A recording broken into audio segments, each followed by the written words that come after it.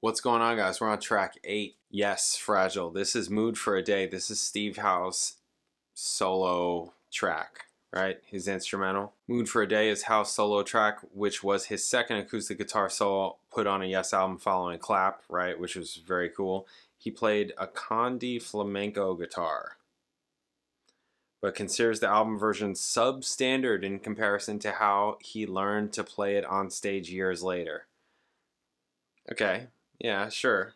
It was underdeveloped or something like that. Yeah, him and Rick Wakeman have that standard, apparently. Okay, well, let's get into it. Mood for a Day. Bam.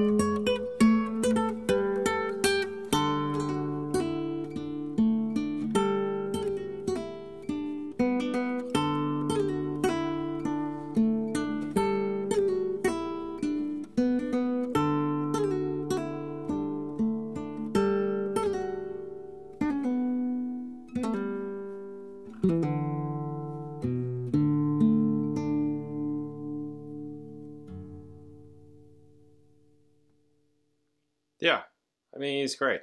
He's great. It's cool. It's nice. It's nice. I mean, I'll be honest. I feel like, and maybe I'm only saying this because of what he said about it, but there are some parts of it where if I were him, I would feel like I could get that cleaner. I could play that cleaner, you know? I'm not him. I can't play this at all. I'm not a guitar player, first of all. There's that. Also, I'm well beyond playing, trying to play things just for, when people are like, well, you play that. It's like, I have nothing to prove about that. I'm not going to learn how to spend all this time learning how to do this piece just to play it for you, just to prove a point. I'm not, I can, but I'm not going, way past that. Anyways, again, I feel like there are parts where if I were him, just based on what he's saying, listening to this now, there are parts where he probably could have played it cleaner. And he probably listens back to it and thinks, yeah, I could have played that cleaner. Or maybe it has to do with pacing, maybe, right? How he paces the different sections and phrases, that he feels like he does that better, right? So it's still nice. It's very nice, right? I mean, the guy can obviously play. He's ridiculous, right? He's fantastic. So I feel like if he didn't say that, I may not have said what I said, right? Maybe, maybe not. You never know. I can be unnecessarily harsh, but that's how I feel.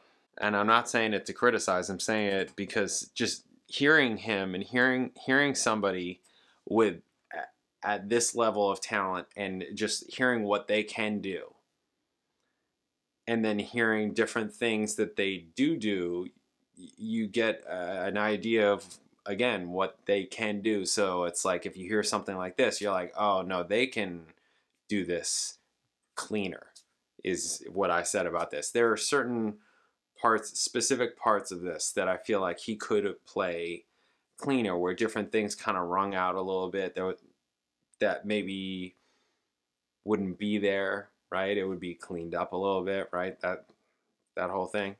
If he were to do it again, yeah, that's all. Or if he were to, you know, work on the piece, live with it for a little bit longer, which it sounds like he benefited from in the long run. It's like, yeah, that recording was not great, because the more I played it, the better it got. Right? Okay, cool. Anyways. Okay, so that's it for all the solo tracks. And now, just thinking about all these solo tracks. Okay, so you got Cans and Brahms. You have We Have Heaven, which wasn't really a solo track, to me at least, because it had, right? It had guitar, bass, and drums in it, right?